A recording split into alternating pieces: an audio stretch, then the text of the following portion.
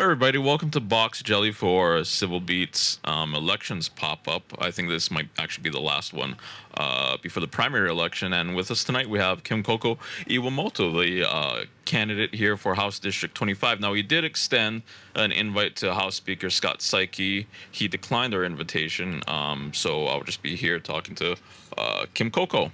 Can everybody hear me okay?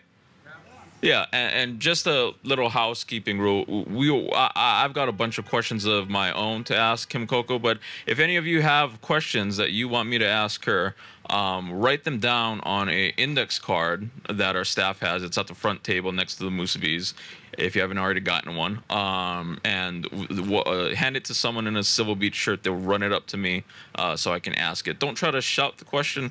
We've had people do that, and the reason why I'm asking everything is because we're recording this. We need to talk into the mic, and so if you just yell something at us, the mic won't pick it up.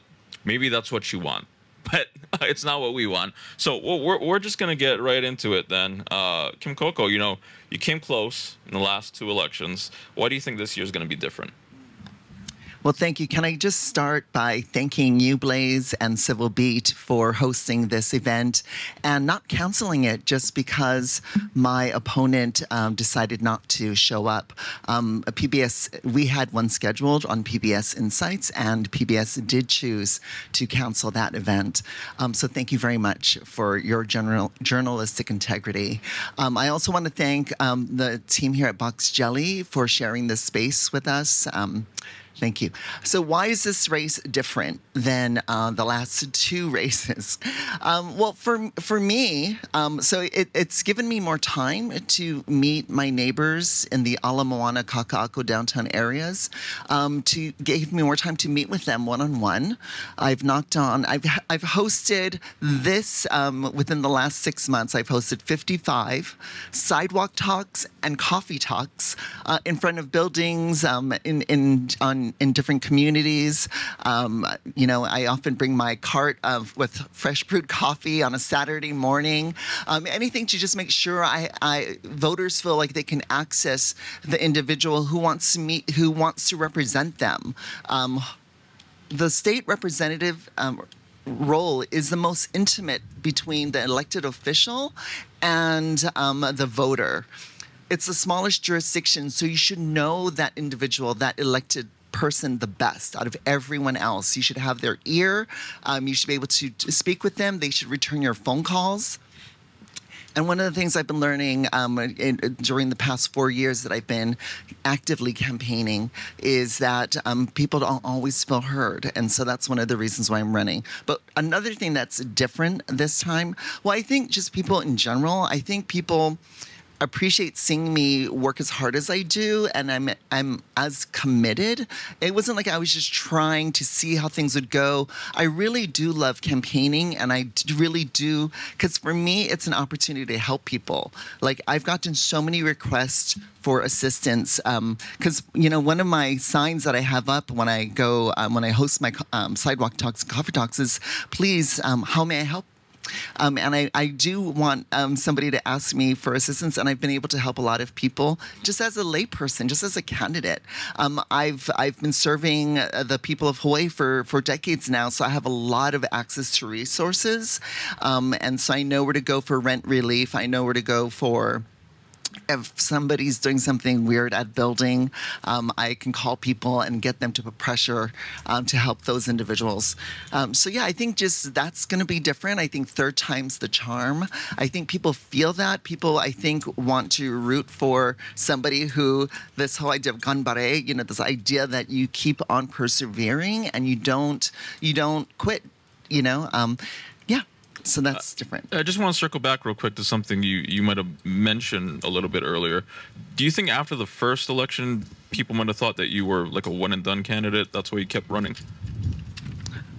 No, when it came so close in 2020, so I mean, I am running against the Speaker of the House. You know, he is a very powerful individual. He's a very moneyed individual. He at least in 2022, he spent the most in the history of Hawaii to hold on to a state representative seat right? I mean, he's moneyed, he's powerful, and yet I came so close, right? So the first year was 166 votes short, and the next election, I was 161 votes short. For me, I took it as an affirmation to keep going. Like, there is that many people who are interested in hearing my message and having the opportunity to have a different person representing them. If you win, you would be entering a very, very chaotic house. With at that point, there's going to be everyone jockeying for different positions. Where do you see yourself fitting in? I wouldn't think of it as going into a chaotic house. I would see it as going into a liberated house. I guess maybe one way of making it look, the current system helps to make it look not so chaotic because there's a lot of control from the top down, right? And if you step out of line and if you look messy and if you confront leadership, then you get punished. There are consequences. Bills might get killed. There's consequences for that. I'm pursuing what I want to help make happen for Hawaii is restoring representational democracy.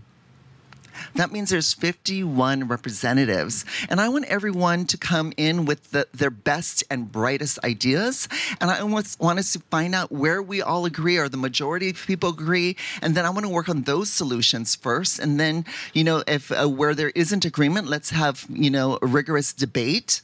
Let's talk about the issues. Let's use data. Let's make sure we rally the community to speak up on issues that affect them, and then from there, then we make decisions. I don't like this idea that committee chairs can kill bills unilaterally. Bills that are really important, they can just kill them for, it could be pettiness, it could be somebody who, a moneyed lobbyist, gave a really huge contribution for 10 years, and now they're asking for this favor. So they'll kill a bill behind the scenes. So there's a lot of things that I want to make sure that we have legislators who are comfortable signing on, affirming a good government platform going into the next session, so that whoever wants to be Speaker of the House, and if they're trying to court our vote as one of the 51, right, they need 26 members to support their speakership, if there's 26 of us who say we stand for good government first and foremost because it serves the people of Hawaii, then they need to lean in to our good government platform, right? If we make an affirmative statement, that doesn't sound like chaos to me. But do you think a majority of currently seated House members think the same way you do? If you win, you'd replace one, but there's 50 others still in there, many who have held those seats for decades, and many of them probably think the same way as the current speaker does. Those who have held their seats for decades are in the minority at this point, and they will be. Do you know what I'm saying? We're increasing the numbers, and hopefully the freshmen from last session have not been indoctrinated enough to the old ways. I think we have an opportunity to really inspire people to speak up. I want them to see somebody, I don't know if it's courageous or if it's just I have this conviction. And I also feel like a lot of my passion and what causes me to speak up and speak out is that I feel so grateful for having the support of family and friends. I really, for me, it's an extension of my community service, and I just want to help, and I want to join others in helping the people of Hawaii. I feel that's why everyone who ran for office, it's not easy. There's a lot of sacrifices we make to campaign, right? A lot of time away from our family. A lot of, in some cases, money, and asking family and friends to donate money. That's a lot. So to do all of that and then to get to the House and then to just be told to shut up and, don't rock the boat, go along to get along when there's really important work that needs to be done. I have a very strong feeling that a lot of the newer, younger legislators will gravitate to that possibility. Do you think there's at least 25 there, though? Yes, I do. You'd mentioned in your candidate Q&A and in other forums changes to legislative rules, making the process more transparent, taking away the sort of power that's concentrated in the House Finance Committee. Say there isn't 25, and I'm just making up a scenario here. Say there's 14, 16, 20, but it doesn't quite get to that threshold to break the log jam, so to speak. Where do you see yourself maneuvering in that sort of space? Well, I actually am somebody who, even if we disagree on certain issues, I have no problem working with people who, quite frankly, who might be transphobic, homophobic. They might have different, positions on issues that I care deeply about. But where we agree, I look forward to working with them. When, for instance, Senator Mike Gabbard, I've reached out to him and worked with him on environmental issues, even though he has a history and we've had run-ins on other issues. It doesn't matter to me. To me, that's a luxury I feel like Hawaii can't afford. That kind of pettiness. There's a level of pettiness to say, well, you hurt my feelings, 15 years ago. Now I can't work with you on all these issues. And that's a luxury that a lot of people in Hawaii can't afford. And it would be, I would think, very arrogant of me to put that kind of personal petty thing in front of doing the work to benefit the people of Hawaii. For those of you who just walked in, welcome. Thanks for coming tonight. Grab a musubi if you haven't already. And also, just to remind the crowd, if you have any questions for Kim Coco, grab an index card and you can write your question down there. Hand it to someone in a Civil Beat shirt and they'll make sure it gets to me so I can ask it. One other question on the legislature and the organization before I move on to another topic. Who would that quote-unquote good government speaker be, do you think? Well, it would be somebody who, wants to make sure that, they'll come out affirmatively and say, if we have a bill introduced and if at least 25 of the representatives sign on as a co-introducer or co-sponsor, we will make sure that bill gets a hearing, at least the first hearing in the first committee. Like, that would be a change. And if they say, we're also going to change some of the rules that we voluntarily subscribe to ourselves, to say that if there's a conflict of interest, if there's a financial conflict of interest, it will not be waived by the speaker. That financial conflict of interest will go to the Ethics Commission for them to determine whether or not the individual legislator should vote or speak out on a particular issue. So I served on the Board of Education, and we were controlled by the state ethics laws and also by the state sunshine law.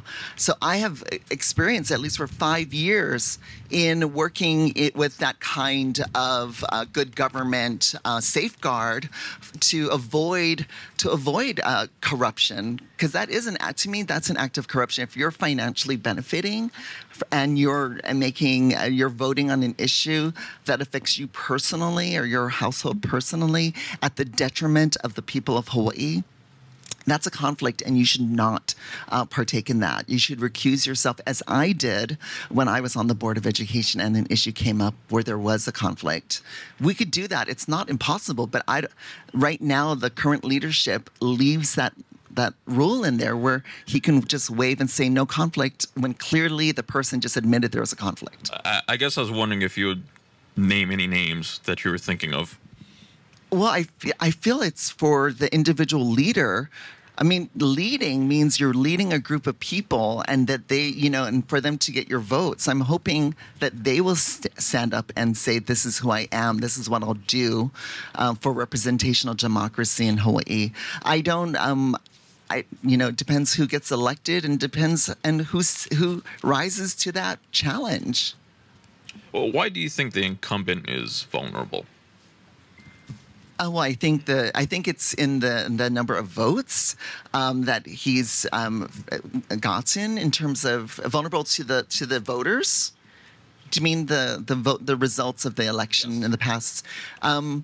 Well, I think, well, he's been there for 30 years. Let's start there.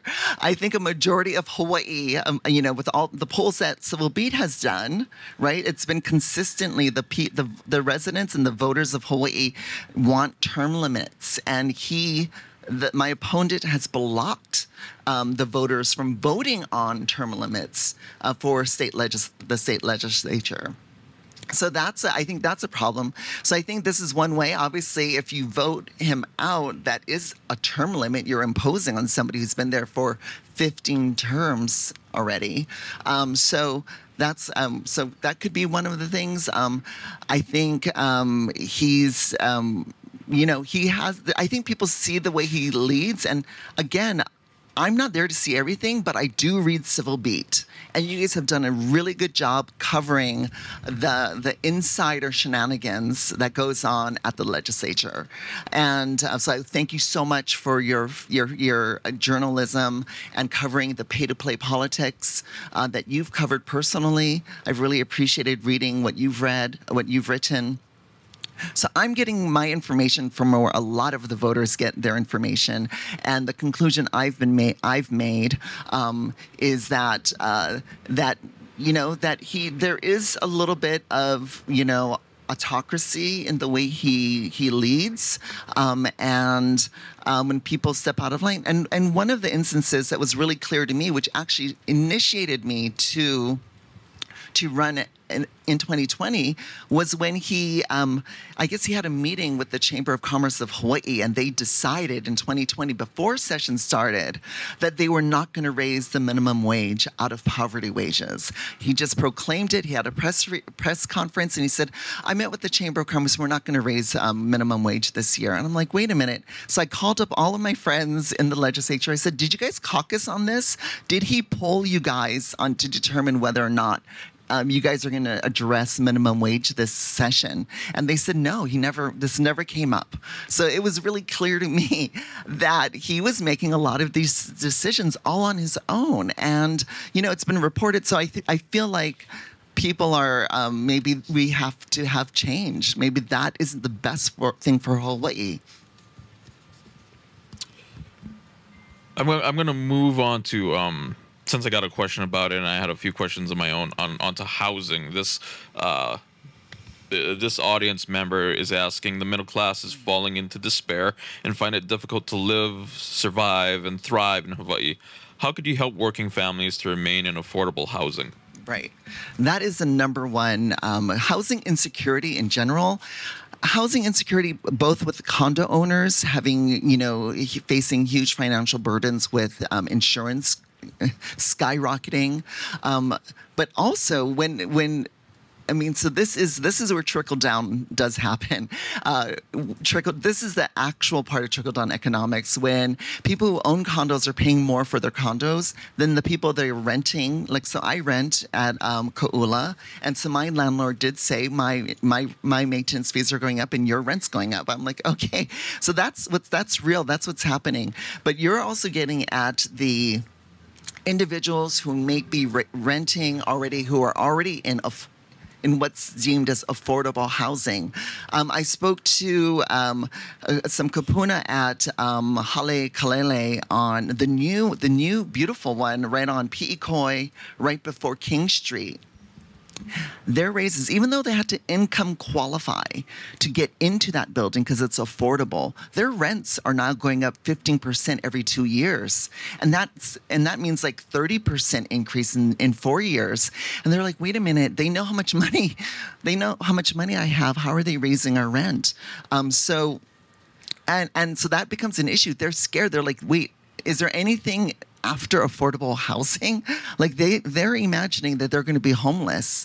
And so they're paying for their rent by taking money out of their food budget. And one of the things that we've learned is that 1 out of every 3 households are now food insecure, which actually actually follows the data that 28% of Hawaii's residents pay more than 50% of their income. More than half of their income goes to housing.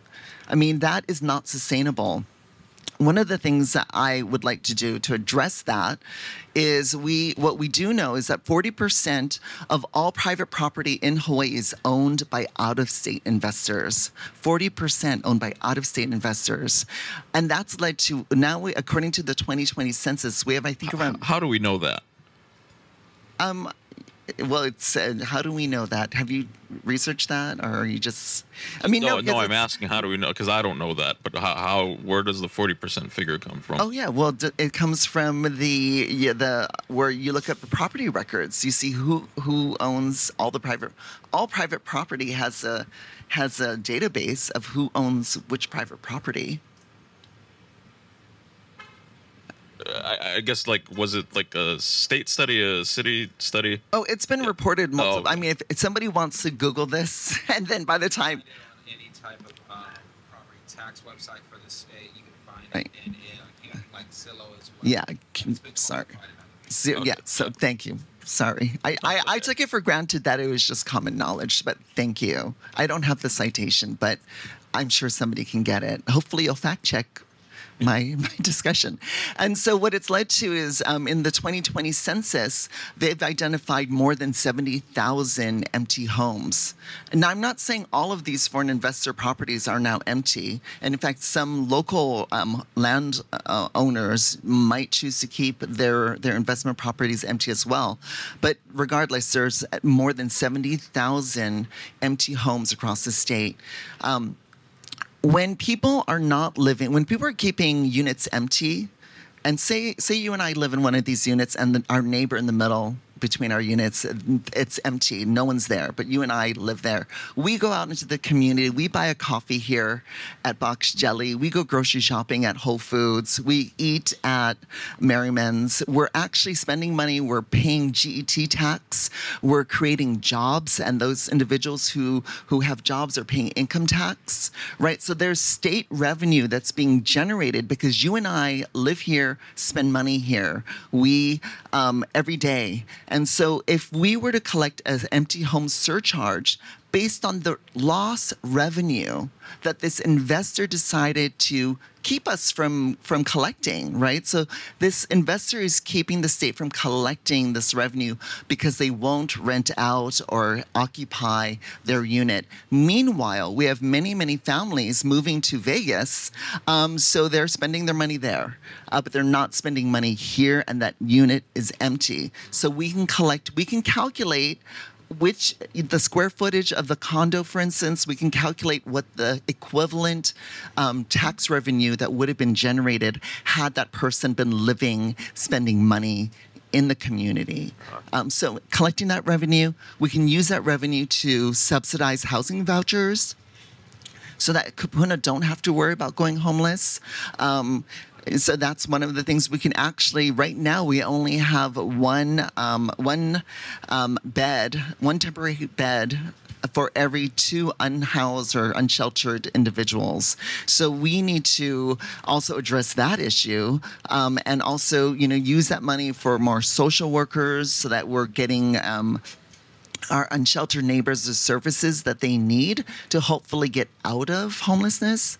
So there's a lot we can do with that revenue that we're just leaving on the table. Who would need to do that, talking about the empty home surcharge, who would need to do that analysis? Because, it's like property taxes is usually handled by the city or the counties, the state has a different set of things. Who comes in and does that if that sort of thing becomes a law? Well, right now, the city and county, they're commissioning a study for their city and county. If they were to impose an empty homes tax, they can do that. They can tax property. But what I'm saying is we're actually collecting a surcharge on lost tax revenue, right? So it's different. You're saying this is in addition to any county level empty homes.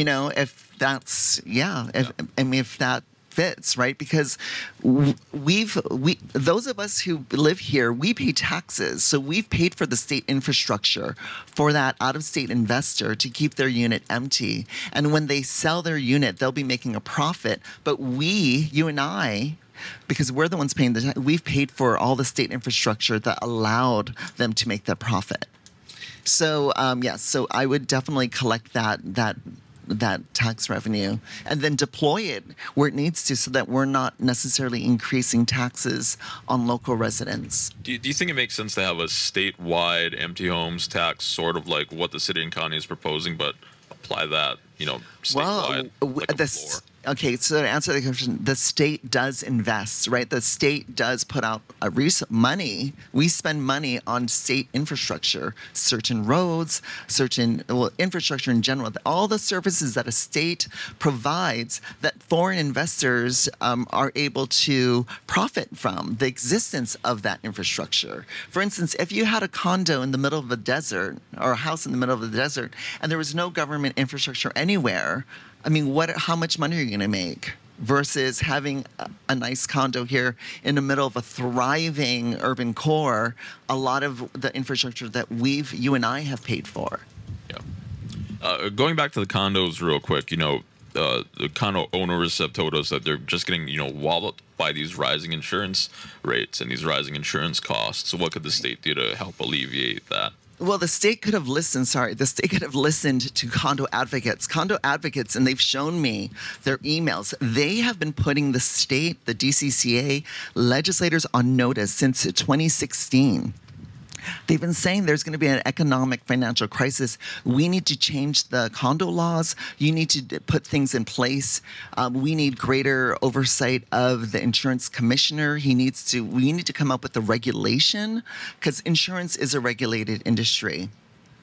So it's the job of the insurance commissioner to regulate. What are they regulating, if not rates, right? When the PUC regulates, if HECO wants to raise rates, they have to open up their books and show us why they got to raise the rates. Same thing for Young Brothers. If Young Brothers, so those are both regulated industries, if Young Brothers wants to jack up fees for shipping, then they need to show the justification. Where has that happened for condo insurance? And if not, why hasn't it? And what can we do? What can legislators do? What can people who are supposed to be looking out for us, what can they do to make sure that is happening? There is also, so for condo insurance specifically, there is a program that was created by statute in 1976 called the Hawaii Insurance Guarantee Association.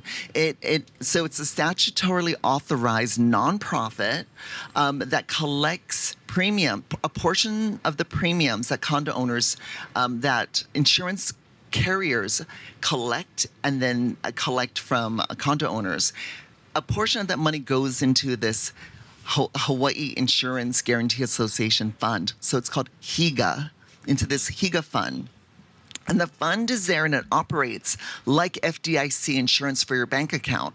What it is if an insurance company, if an insurance carrier goes belly up and they leave all of these policyholders shafted, the HIGA kicks in and covers them.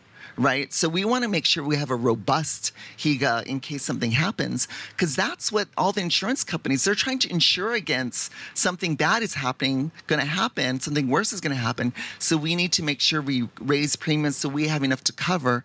The same is true for this HIGA that the state has. Other states, so our HIGA has maybe 25 million. Other states of similar size, like New Hampshire, has 50 million in their HIGA account. Florida, it's much bigger. They have around $676 million in their HIGA account. But we gotta put more money in that and make sure that is fortified. And also the Hurricane Relief Fund. Back in the 90s, when Hurricane Iniki struck and it left people without hurricane insurance or the ability to cover their properties, the state jumped into action. Within 9 months, they created the Hurricane Relief Fund for Hawaii. And so where there's a will, there's a way. They can act and they can do it. But so why haven't they? Yeah. My opponent failed to get a bill through that would have allowed for this kind of protection for condo owners. And again, it's been a history of ignoring the condo advocates who've been trying to come to the legislature and get an ombudsman, try to get a cap on attorney's fees. When associations try to collect like a $5 late fee and they end up spending $5,000 in attorney's fees, that's ridiculous. other areas it's capped, and you guys did a great thing on condo issues, a great town hall on condo issues, and I learned a lot from that. And so looking at all those simple fixes and the fact that it's not been done year after year, and then I look at why aren't the lawmakers doing something for the condo owners? And I'm like, wait a minute, who's putting all this money into the legislators' campaign accounts? It's developers, it's campaign management companies, it's attorneys who make money off of these crazy fees that they charge and impose on individual condo owners.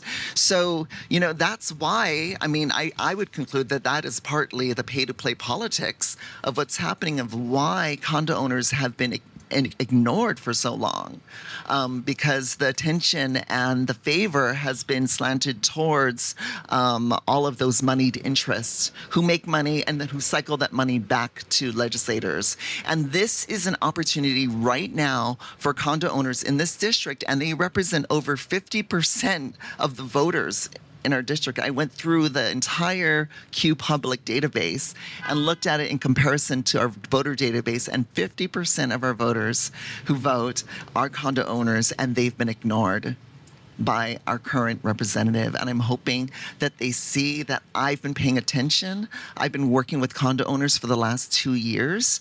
I've been working together with them as allies and trying to push some of these corrections to a lot of disappointment and frustration. I wanted to ask you about campaign cash in a little bit, but sticking on the topic of condo owners, a lot of the condo owners that Civil Beats talk to, some of them are really elderly. I'm sort of thinking of that one woman who had that really long legal battle over something that seemed to be pretty manini to start with. What can be done to protect residents like that? Yeah, that's why and that's really one of the reasons why I find this the condo issue to be so worthy of everyone's attention, is because a lot of people think, condo owners, the wealthy condo owners. I'm like, no, there's a lot of retirees who purchase the condo because they're like, it's safe and predictable, right? It's not like owning a home and something can happen and all the financial pressures put on you as an individual.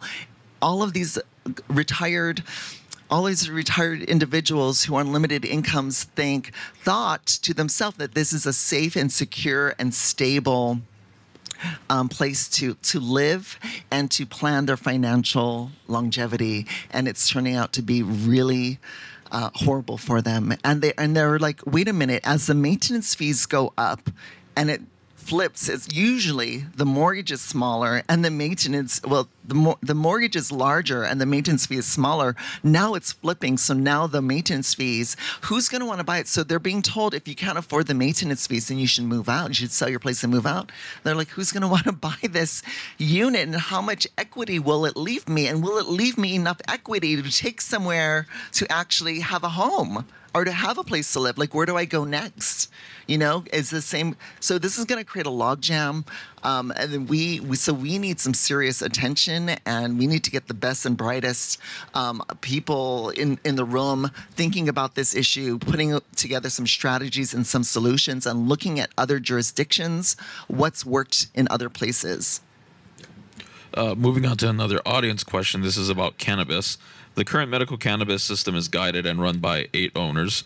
Would you support a medical program that supports small local businesses and provides access to medicine to the people of Hawaii? And if I'm understanding what this audience member is trying to get at, I think what they're talking about is expanding it possibly beyond those 8 owners into smaller farms. I think I've seen proposals like that in the legislature recently. Right. And this question came up to me from another voter I spoke to earlier today.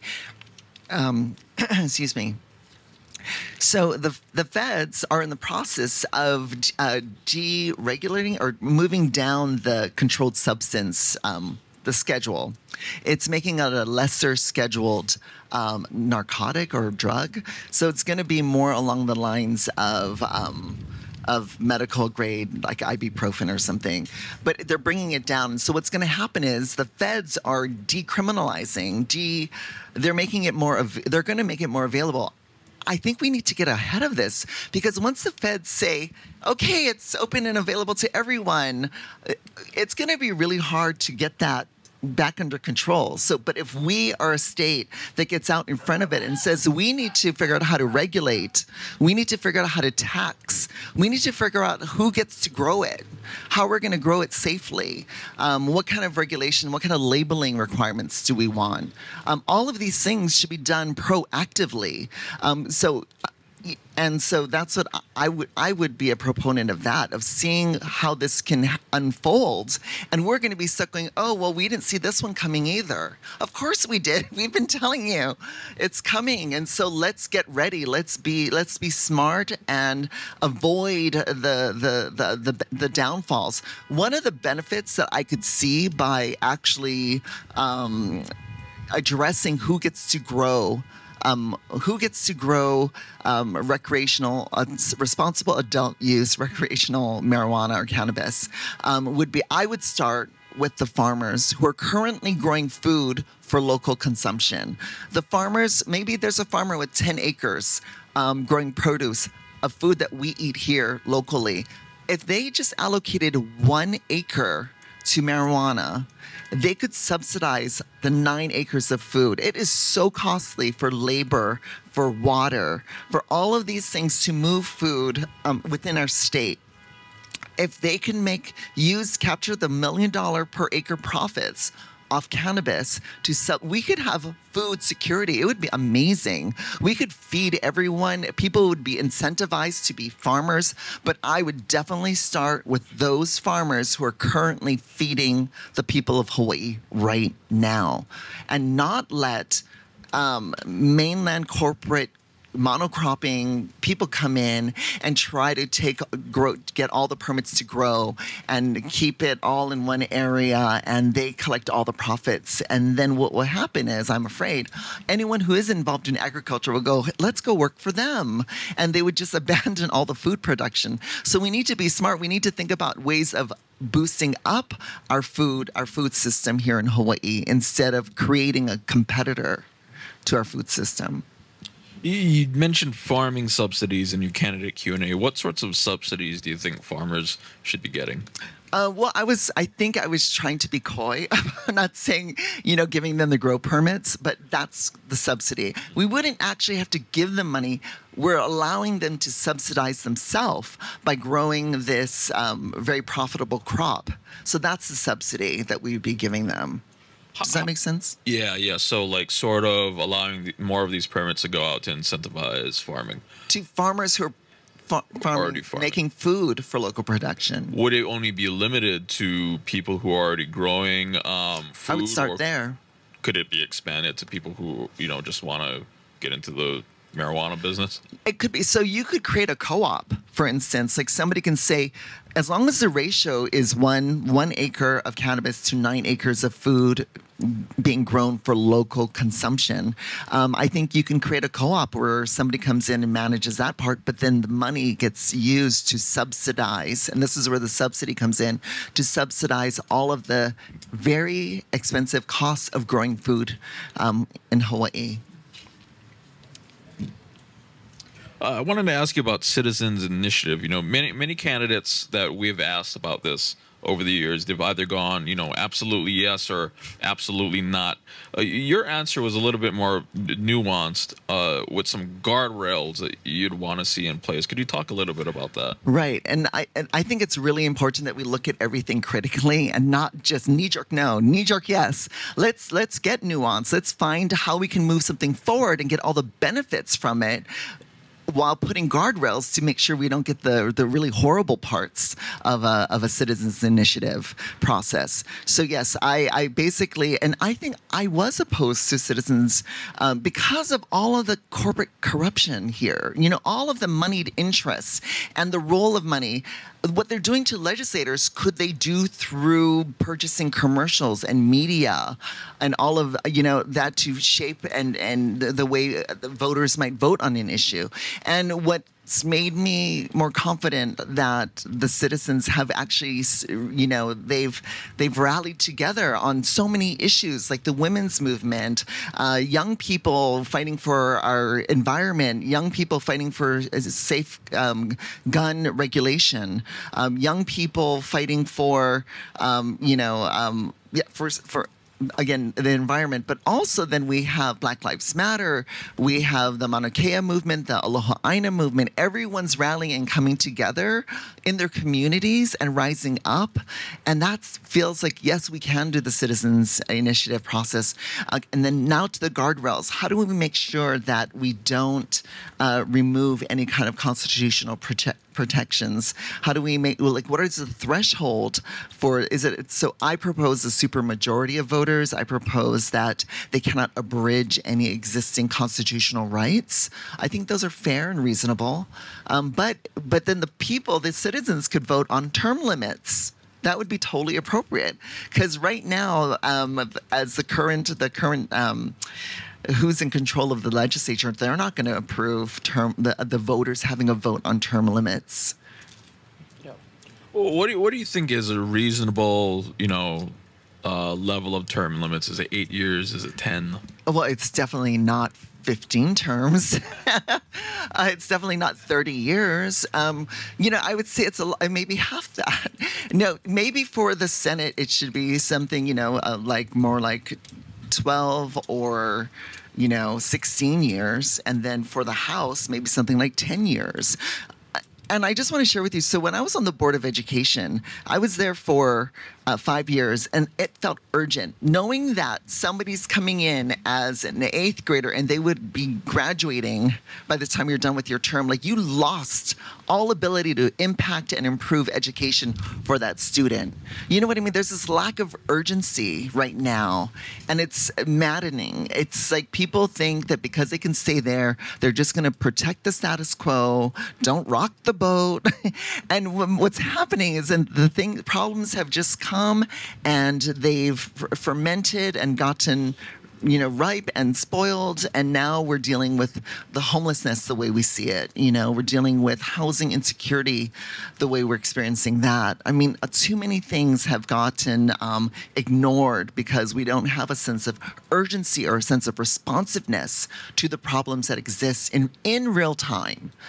So that's why I think term limits, I think we need to have a sense of your time is limited, so get to work, get it done, and get out. And also build up leadership. How are you mentoring the next generation?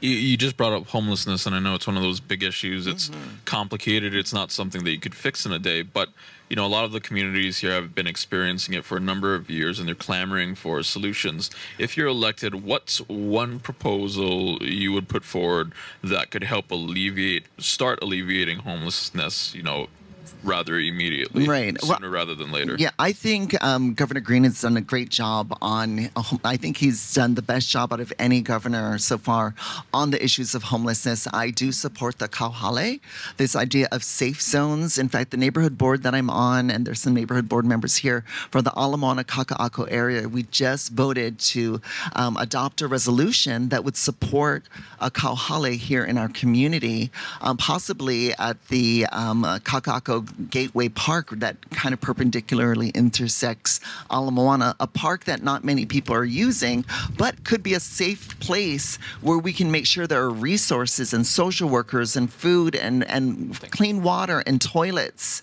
and even washing machines. Because if somebody's going to get a job, even at McDonald's, you need to smell clean. You need to have clean clothes.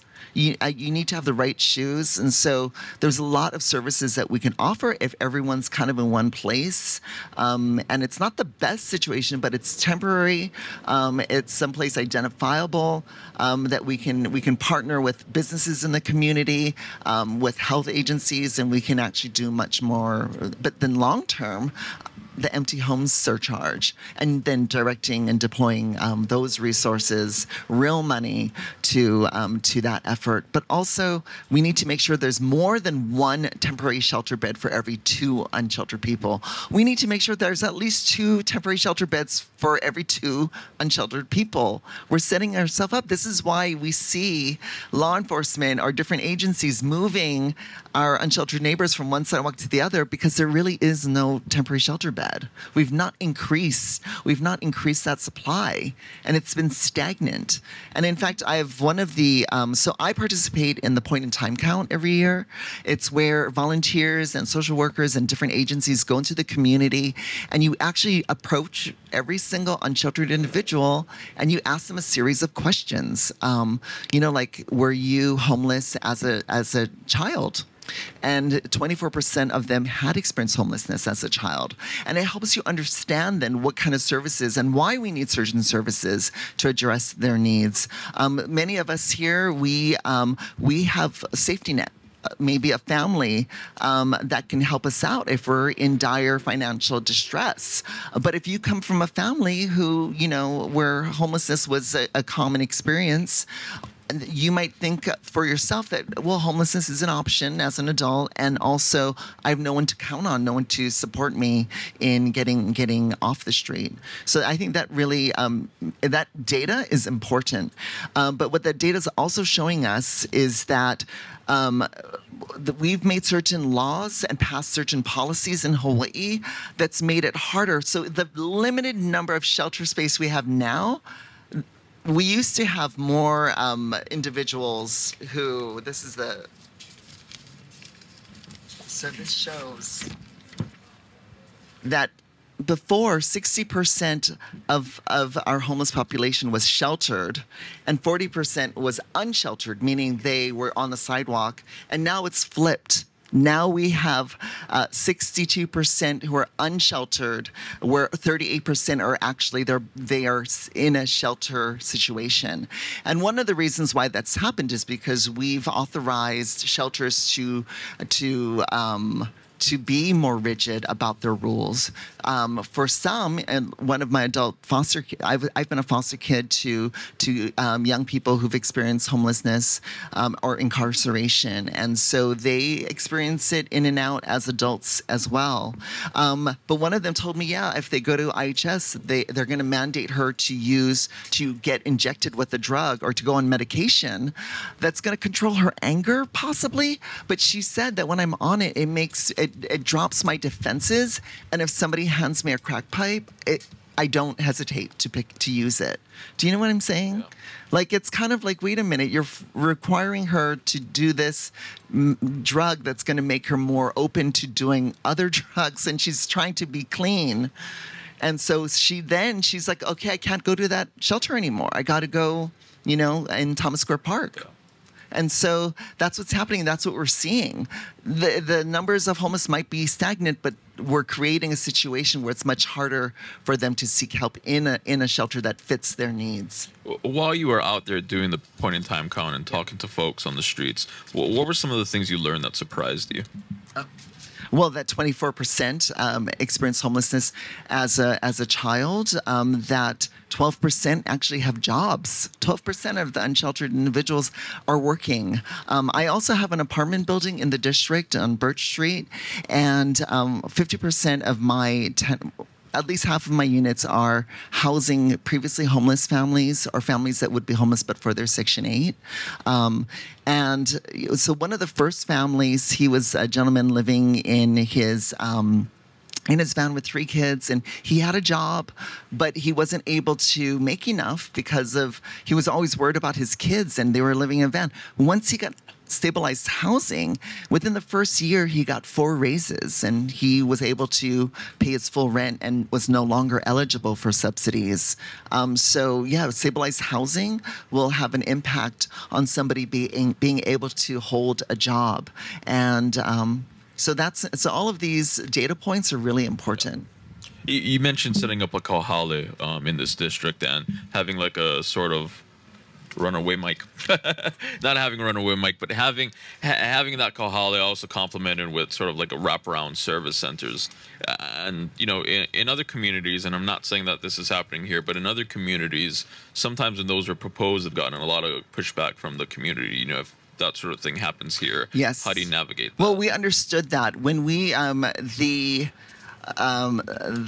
homelessness czar, I guess, for the county of Honolulu, and also the state point person on homelessness, both came to our neighborhood board, and basically through a discussion that we all had together, we're like, oh, they need cover. Like, they want to do this, but we, the neighborhood board members, we need to put something together that gives them cover to act on this, so that if the neighbors get all up in arms and all not in our backyard, well, I mean, which is ridiculous because they're on our front doorstep, right? So, isn't it better to have them somewhere where it's kind of everyone agrees that maybe it's better here than right here?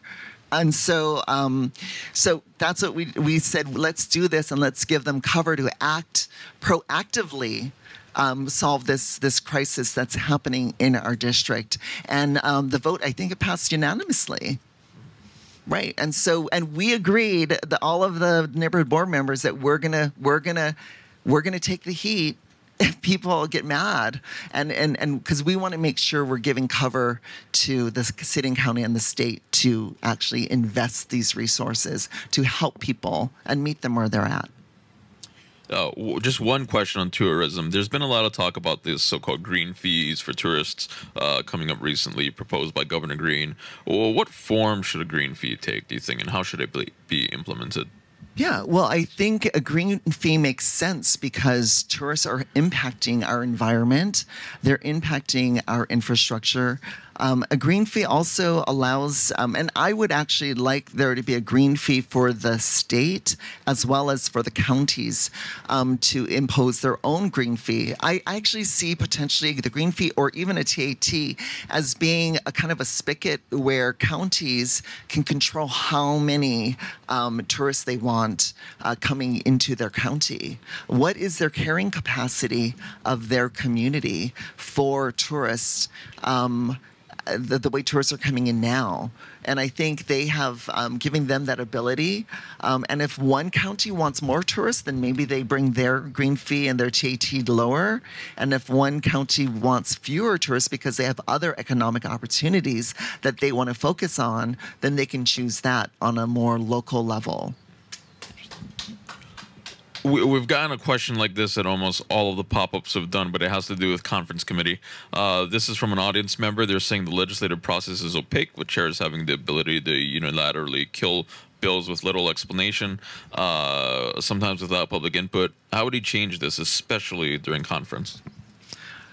Yes. Well, there's several things. One is everything needs to, obviously, people need to be able to review what's being voted on, and there's a lot of times where they're voting and the full bill hasn't been circulated, and they're just being told they're expected to vote and pass it through because that's the pressure. Some of the committee chairs may hold a bill of yours until you pass this bill. Do you know what I mean? All of that playing, I think, is contrary to good government reforms that we want to see. So that's the first step, is making sure that there is none of this horse trading, that people actually do what's right. And everyone has time to review the breadth of the bill and its impacts. So one of the things I think I responded to in my Star Advertiser questionnaire, or maybe it was Civil Beat, but this idea of having an office at the legislature that looks at the impacts, the financial impacts of every bill. For instance, if you're doing mandatory minimums for a certain crime, if you want to extend sentencing, then somebody needs to do the calculation of how much more money that's going to cost the Department of Public Safety to house people longer, right? There's a financial impact for everything. What is the financial impact of incarcerating somebody instead of actually giving them training or therapy or drug treatment?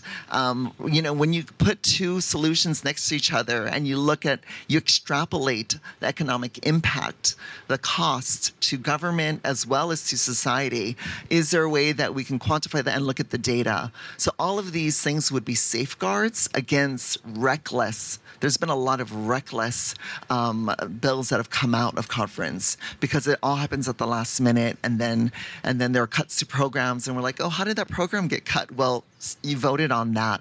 You voted on that budget. Oh, I didn't realize that. Oh, okay. That's not acceptable. This is another audience question. Would you support abrogating qualified immunity? And I'm assuming they're talking about qualified immunity for government employees.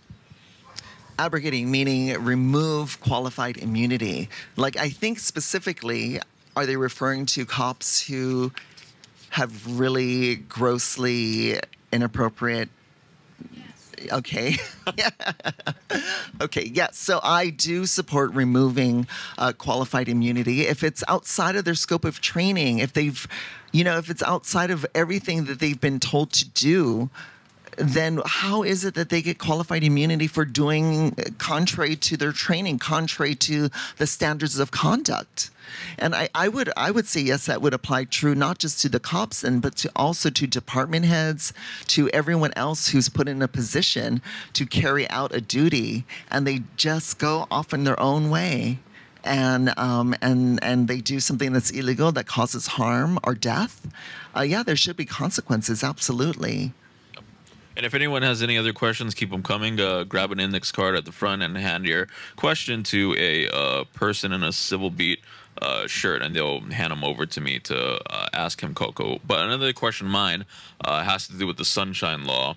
Do you think the Sunshine Law should be applied to the legislature? And if so, how? Would it be the entire Sunshine Law or parts of it? Well, there's a lot. Process? So there's a Sunshine Law, but there's also the State Ethics Commission. I don't know if you know this, but legislators, they amended the law to say that they themselves are not state employees, which is ridiculous because they get all the benefits of being a state employee.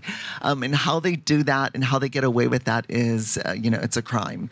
But they've done it. And so not only have they exempted themselves from the Sunshine Law, but also the State Ethics Commission. And so regarding the Sunshine Law, bodies make decisions all the time in the public eye and where there's transparency. Every single one of our county councils operate under the Sunshine Law. The Board of Education operated under the Sunshine Law. I think we can get a lot done. Somebody said that if we're going to do a full Sunshine Law exposure, then we should have a full year-round legislature. And maybe I would be okay with that as long as we could also prohibit people from having outside jobs, which brings up a whole nother issue, which is lawmakers who are also private practice attorneys. Have you heard about that? There are lawmakers who actually are attorneys in private practice. And there's a law that you cannot disclose who your clients are. When you're an attorney, you cannot tell people, the public, who your clients are and what kind of representation you're providing to a particular client. So that's what kind of legal services you're giving them and who the individual is.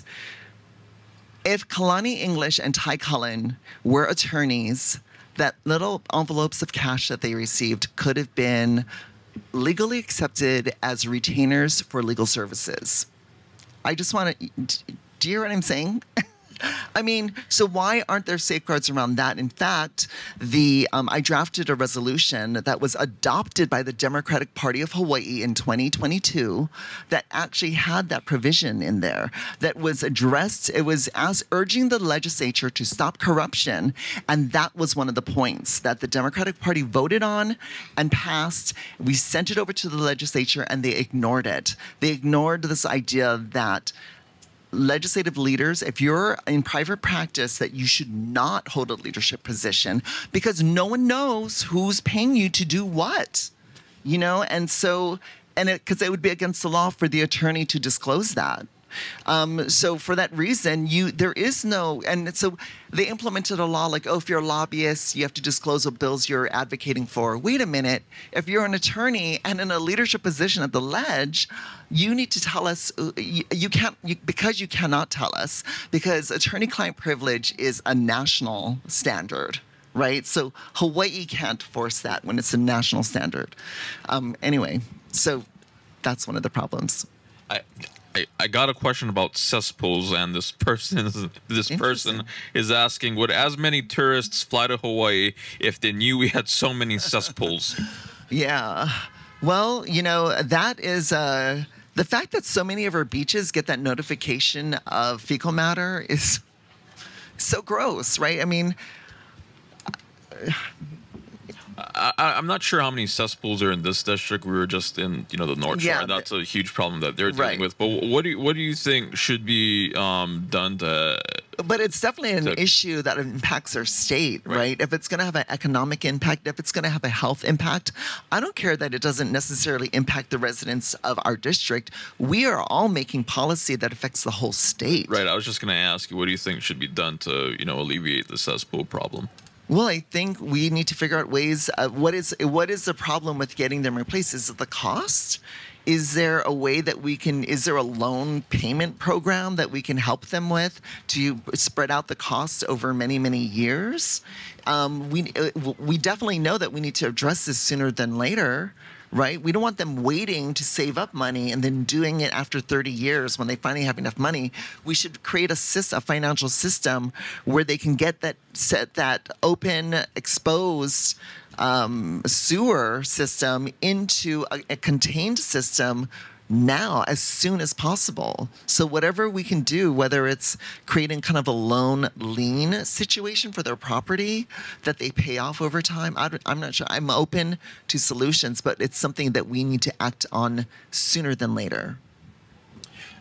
Speaking of the environment, this person is asking, how is the state going to comply with the settlement in Navahine versus Hawaii DOT? I think this is the one brought by not minors, but yeah, young people. Yeah, right. Young people against the transportation department. Right. And I think, they settled, right? So the young people, their voice was heard. And this is what I was getting about the Citizens Initiative. Like the fact that they did that, the fact that the young people found their power and their voice, and they said, we demand a future that we can live and thrive in. We want clean water. We want clean air. We're inheriting this toxic morass that you're leaving us. You need to do better.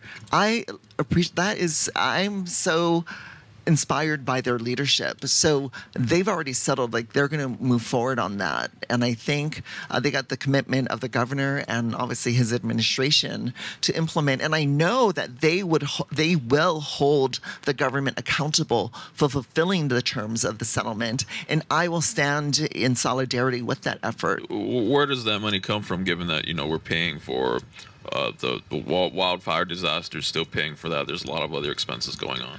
So are you saying that that historic tax cut was incorrect or reckless? I didn't think about it until you mentioned it, but yeah, since we passed a huge tax cut, where are we going to pay for the settlement? Right. Well, that whole tax cut was, everyone knows, I assume everyone knows that it's an election year stunt.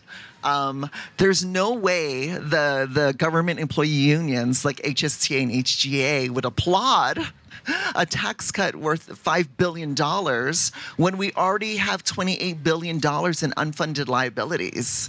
Right? I mean, why would the union, unless legislative leaders say, come on, give me the endorsement. Don't worry, we're gonna fix the tax cut. We're gonna increase it next session. I mean, do we imagine it turning out any differently? Not one voter I've spoken to has been fooled by this tax cut. No one said, oh my God, I'm so grateful we're going to get this tax cut, this imaginary tax cut. And what's really horrible is that they're showing these graphics that show 8 years. In 8 years, you're going to save $20,000. That's all shibai. That's all kabuki. It's all made up. You know what I mean? And the fact that they're treating voters like they're dumb, it's just insulting. It's insulting. This other audience question is on housing. Housing for who is your priority? I think they're asking, who should be getting the housing here? Well, obviously, I don't think. Well, I think we're all concerned with the people who can't afford housing to be housed. I mean, I feel like the wealthiest among us are going to be fine.